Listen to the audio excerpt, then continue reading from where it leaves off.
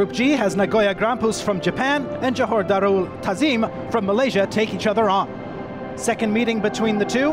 The previous one was a 1-0 win, a tough-fought game where Nagoya emerged victorious. A win in this game would see them secure the group, whereas Johor, they're looking for their first points in the competition. Things wouldn't start all too well for them as it's an early penalty. Mateus is the man who's up to the challenge as he slots it calm, cool and collected, and the Japanese side get their dream start. Keeper guessed wrong as his team are down by 1, but it would be a sign of things to come perhaps as the Japanese side right back on the attack.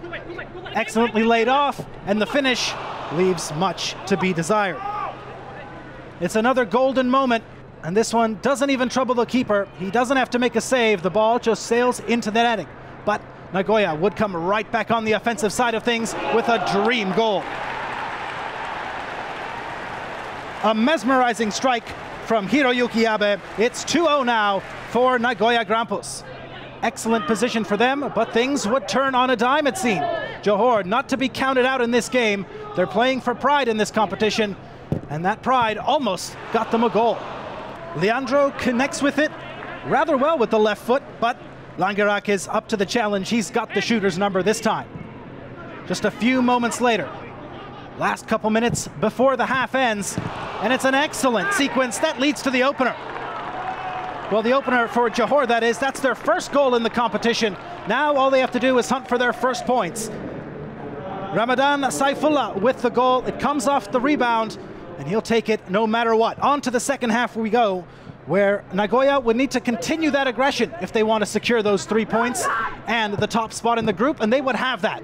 Ultimately, they would not be rewarded with the goal, as some solid defending out front prevents the net from bulging. The second half turned into more of a contained and a bit more rough affair in the football world.